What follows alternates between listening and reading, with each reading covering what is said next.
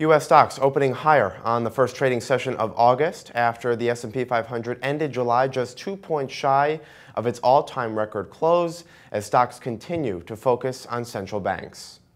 The focus isn't necessarily on company strength. I think the focus is more on what's going to happen from a monetary policy standpoint.